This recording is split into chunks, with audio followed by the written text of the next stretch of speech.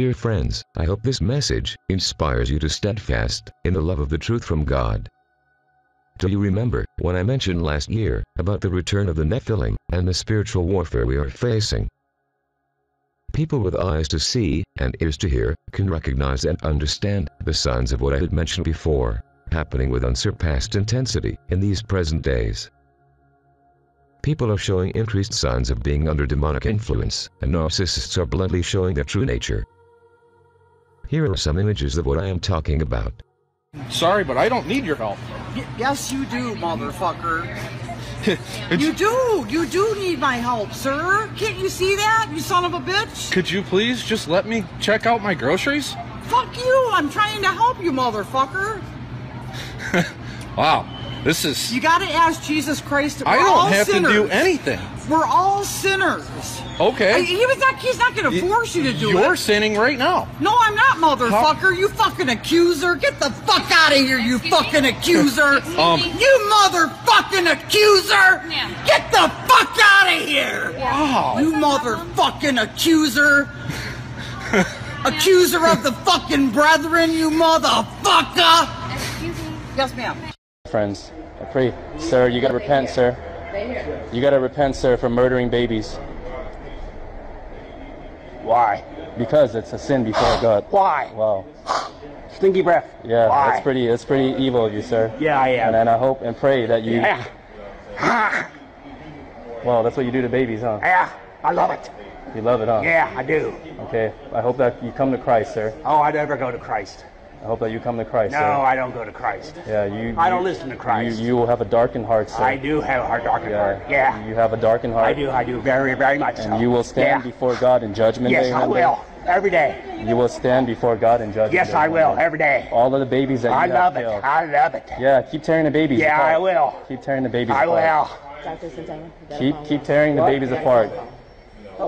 Yes, sir. The babies, their blood screams from the ground. I was a Christian when I had these demons that were confronted in deliverance several times. Just because I give my life to the Lord, that's the first step. Violence caught on camera aboard a number 2 train in Midtown. Police say a woman used a stiletto-heeled shoe to attack a 79-year-old man who was preaching on the southbound train.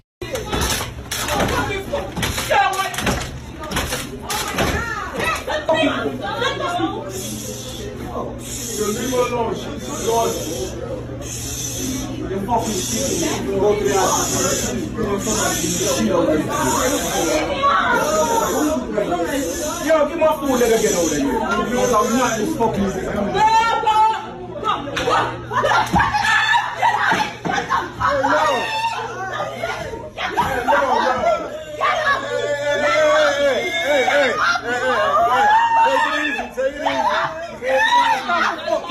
The man who is facing charges in connection with the beating death of his mother told police he was possessed by demons and Hitler. Hundreds of people in the valley say they are hearing voices in their heads. And those voices are being transmitted by microwave or... Please, brothers and sisters, steadfast in the love of the truth as we go through the birth pangs of the separation of the narcissists from the children of God, also known as children of the light. God has put in my heart to share this message with you. Please get your house in order with a sincere and close relationship with Jesus Christ. I love you all, and I pray for you and your loved ones to be blessed with the grace of God. God bless you. Please remember, Jesus Christ is the truth, the way, and the life. It's time to get right with God. And I'm telling you now what I believe the Holy Spirit is saying. Holy Spirit, only you can fill this house with your presence and make Christ real. Only you can speak to the depths of the soul. I'm going to speak to those who know they're sinners, to those who have backslidden, to those, oh Lord, who have been growing cold and indifferent to the call of God and the things of Christ.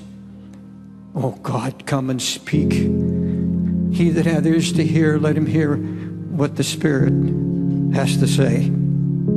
Paul the Apostle said, behold, now is the accepted time. Behold, now is the day of salvation.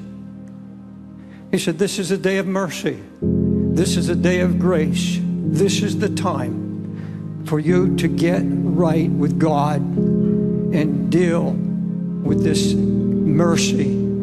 Paul said, don't receive the mercy in vain. Don't turn away from the gentle call of Jesus to come back to his arms. Now, this is a message of grace, but it's also a warning.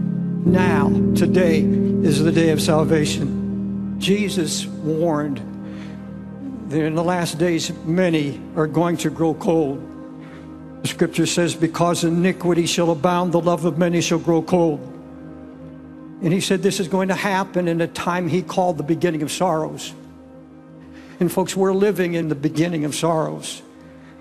We're living in a time of unprecedented greed, rampant iniquity, sexual perversions beyond description. And Jesus said, in those times, in the beginning of sorrows, many hearts are going to grow cold. And he said they're going to turn away. I hear people say, I can get right with God anytime I choose. I'll know the time. I'm not ready yet, and I'll know the time. I have some things I want to accomplish in my life, and I have friends, and I want to enjoy myself, and when I'm ready, I'll come to God. Now, there's some problems with that, because coldness leads to hardness. That's what the scripture says. He said, there will come a great falling away, and those who receive not the truth are going to fall under what the scripture calls the deceivableness of sin. It's so deceptive, it can harden a cold heart. I know people that have hardened their hearts because they won't give up friends, and they won't listen to me. I know scripture, and they seem to be beyond hearing of the grace and the mercy of God. Today, if you will hear his voice, harden not your heart. If you have a hard heart, it's not going to work. You're not going to listen. You're not going to hear. Hardness, a heart that is beyond the influence of the gracious pleading of Christ. They place themselves beyond the pleadings of the Holy Spirit. It's a self-imposed exclusion with no intention of ever obeying the call of the gospel. No intention ever. No matter what preachers preach, no matter how the Lord himself could come down in the flesh, the Bible said, and many would not believe. A refusal to accept the mercy of Christ. A person who keeps putting distance between himself and God. Now is the time to get right with God, because this generation is lost. Secondly, has lost the fear of God. There's no fear of God left in the land. This is what the Bible says. Fear the Lord and depart from evil. The fear of the Lord is to hate evil. By mercy and truth, iniquity is purged, and by the fear of the Lord, men depart from their evil. From the fear of the Lord. Years ago, I was invited to speak at a gathering at Yale University. And I was informed before the meeting that a group of demonstrators had come, and with signs, they had read something I preached from Romans about homosexuality, I suppose. They said they're going to demonstrate it at a certain time, and I said, Lord, what do I preach? The Lord said, preach your message on hell. Hell, what's it like and who's going there? And friends, I wasn't halfway through when a holy hush, when a presence of the Holy Ghost came. I'll never forget it. There was a well-known writer who was writing there to write a report at the meeting, and he said, my pen sounded loud. There was no demonstration. The fear of God came on that campus. You see, man can't get away from that nagging sense, and that's the Holy Spirit who says there's death and then there's judgment. There's a day of standing before God to give an account. And the Bible makes it very, very clear. There's a heaven and there's a hell. And there's a day we're going to have to give an account. And there's a hell. And Jesus said there's a hell of fire and weeping and wailing and gnashing of teeth, a darkness that can be felt. And there's a hell. But you see, man has to invent a gospel where there's no God. And that's where we are in the United States and around the world right now. No hell, no heaven. This is it. So just live it up and have your fun. You see, the devil brings in a Jesus that is tolerant. That's the key word right now, tolerance. Tolerant toward same-sex marriage, tolerant toward everything. There's no such thing as sin. There's no such thing as a sinner. There's no such thing as judgment. And so they buy into that. Young people are buying into that. Many Christian young people are saying we need to be more tolerant. And so they too believe that same-sex marriage is okay with me. But now the Spirit speaks in the latter times, some shall depart from the faith, giving heed to seducing spirits and doctrines of devils, speaking lies and hypocrisy, having their conscience seared with a hot iron. It's time to get right with God because Jesus is coming very soon. He's at the door. No one knows the time or the hour, but Jesus told what's going to happen prior to his coming. He gives very clear evidence. Jesus said there'll be wars, there will come false Christ, but don't be terrified because the end is not yet. Then nation shall rise against nation, kingdom against kingdom. Great earthquakes shall be in divers places, and famines and pestilences, and fearful sights and great signs in the heaven. And then shall they see the Son of Man come in a cloud with power and great glory. Listen to what he said. When men's hearts fail them for fear and for looking upon those things that are coming on the earth, it's one of the surest signs when everywhere there's fear and men's hearts are failing them, just watching those things that are coming on the earth. We don't hear much about the coming of Christ in modern Christianity. We don't hear it anymore. I grew up where every Sunday in church this was preached. I grew up believing Jesus could come at any moment. When I first came to New York, that's what I preached on the streets. Jesus is coming, get ready.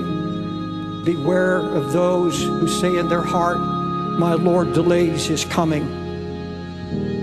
Scripture said we are all going to be changed in a moment, in the twinkling of an eye. At the last trumpet, for the trumpet shall sound, the dead shall be raised incorruptible, and we shall all be changed.